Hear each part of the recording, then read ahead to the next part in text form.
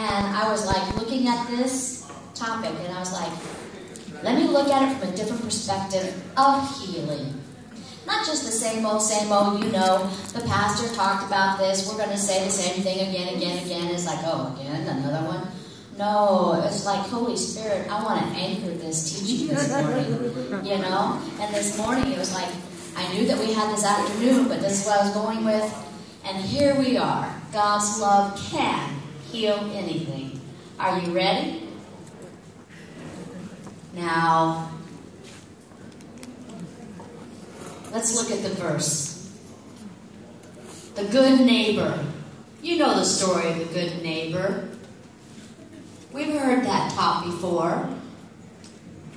And you go into the room and then you have the impact of what happens in the room. You know, we've read this many times, but still, it has new meaning for us. It can. And it says here that a lawyer came up and said, hey, Jesus, what does it take for eternal life? Now remember, lawyers' minds, they're very, they argue the point, right? And they're experienced with the law. It must say this, it must say that. If not, you're going to be punished. I mean, they're just, very into the, argumentative. Have you had that many of, if you have a young lawyer, you sit there and argue with a lawyer, and it's just like, I'm just saying, the lawyer still has this mind of, tell me, this inquisitive mind, until the lawyer is content with the answer. So, when we're looking at the lawyer's mind, Jesus is Jesus is just giving this lawyer, he says, what does it say? What is written in the law?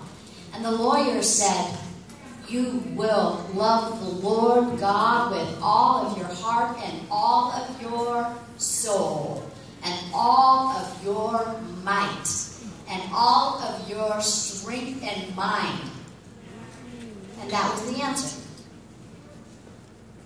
That was the answer. And if you do, that will enhance your life and give you eternal life. And the lawyer said, I'm not content with that answer. And why was that? Because he had his own little checklist going off. Okay, I've already done that. I've done that. I've done that. But there's more, isn't there? And the lawyer says, what? Let's see what he says. Let's come over here to this side.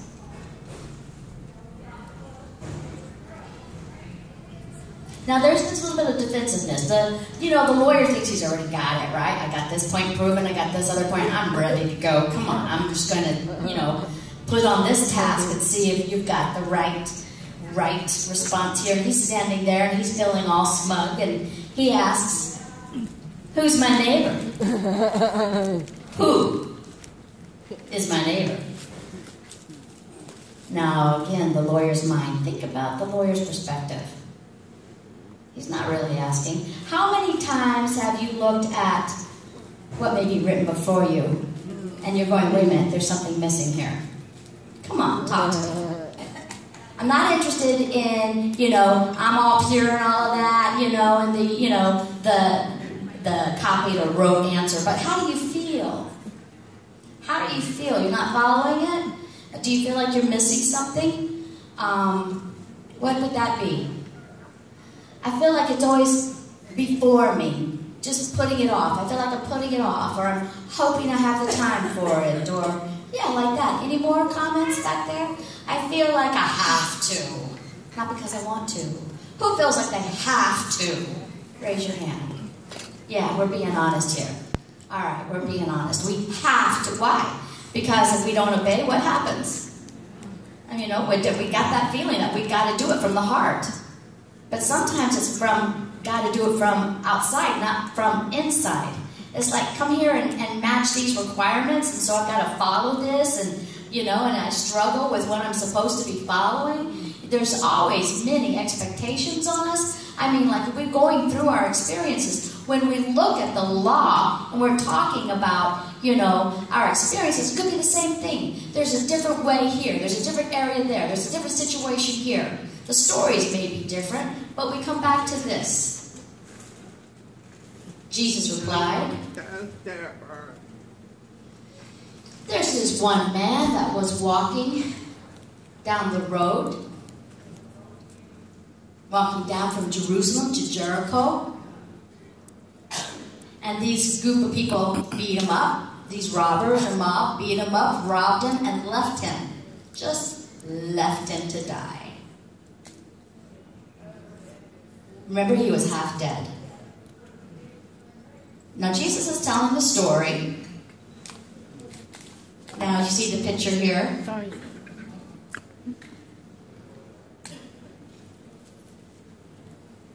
See the explanation? First came by a priest. Priest does the work of the temple, the worship, the lighting of the candles. And remember, the priest comes in and blesses the temple, right? Sanctifies the temple. And the priest does the practice, comes in, holy, sanctifying the environment with the candles, the incense, everything. Comes in, and everything is holy. Remember that. From there, going into the access, the priest has to be holy, or as they enter the holy room, they will be struck down. Remember this. It's serious. It's a serious job being a priest. Every day, they have to check their heart. They have to check their minds. And the priests have what they call the bells. Remember on the clothes, the ting ting. Remember they tied bells along the bottom of the robe. Do you remember why? Because if the priest heard the bells ringing, that meant that all was well. But if it got quiet, what did that mean? That meant there was a death that happened. And so they would take the rope and they would pull the priest out of the holiest of holies room. Now, that's just the research about what priests had to do, how serious it was about a priest. But let's look at this priest. This priest is going on, and he sees a half-dead man, and he walks away and walks around him. Now, what about this priest? As you go into the Holy of Holies, and you are before God Almighty, and what about this priest? What about the experiences? Our hearts holy, keeping our focus ever before God. And as we come into this Holy of Holies, the Israel people, coming, it's like, think of that perspective. And yet this priest walks around him and leaves him. Then we have the Levite. The Levite was one of the 12 tribes of Israel, remember? And the Levites were for war? Not at all. They were sanctified. They were set aside to serve God. They were holy servants. Sanctified, set aside. Aaron, remember Aaron, Moses' brother? Aaron, the one that was there with Moses, he was the beginning of the Levi tribe. And the Levi, serving God, walked past this half-dead man. Oh, that scares me. That scares me. No, wait. What about all of this blood? You lose blood, you will die. And he's probably breathing hard. I mean, you can probably see his expression and see him. Please help me. Please help me. What did they see? So, did they look at his eyes as they were walking past him? Did they have anything to say? Did they even ask him, how did you fall? How did you, And then the Levite as well. And, we don't know where they went and where they were off to in the end. The Samaritan said, oh no, this is like a dirty dog. Now, understand. Let's go over to this slide over here.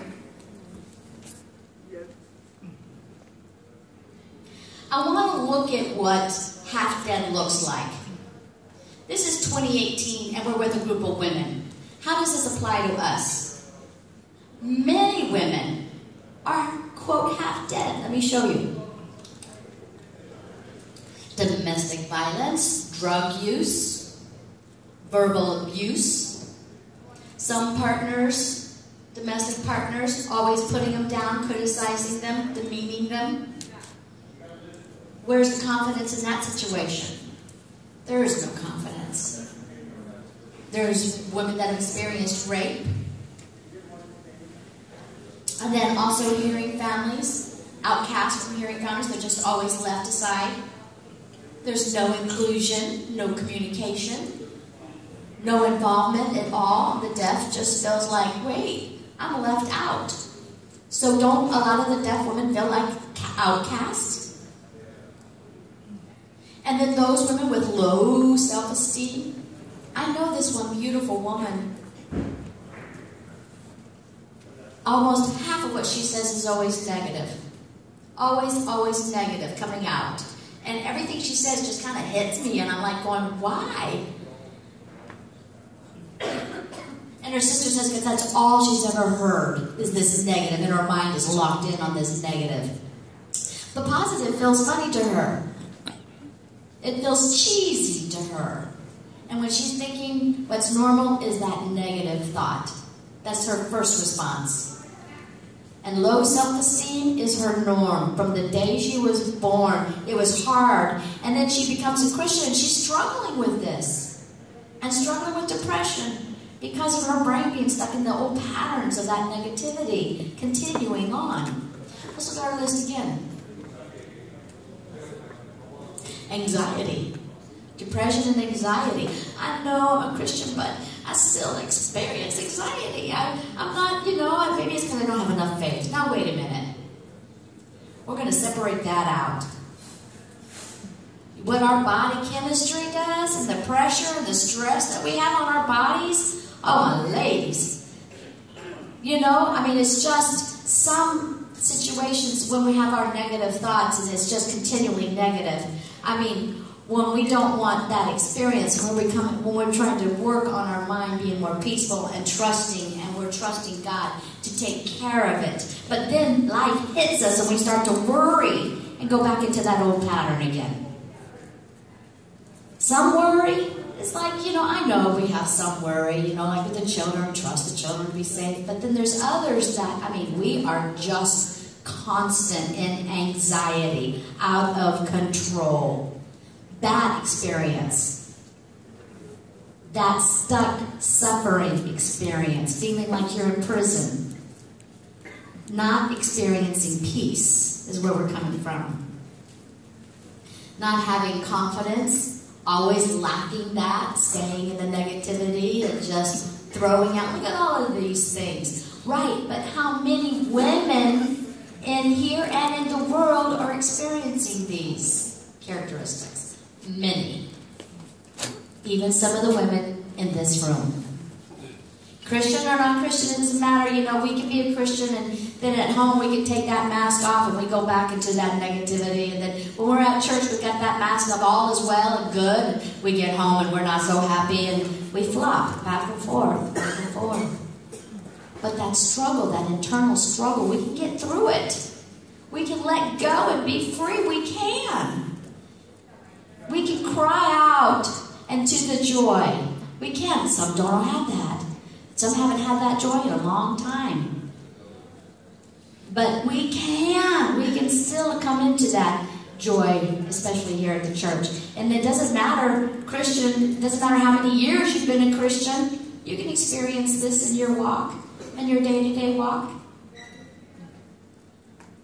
There's no room for the mask. Let's get healed and get that mask off. Why do we deserve to be free. We deserve to be free. You are from the kingdom. You are the king's daughters. Step up into that. Get into that, into the heaven, and just let that fill your soul. You don't have to pay for it, you know? It's like this faith going into the heaven. Heaven gives it. Whatever you need, heaven provides.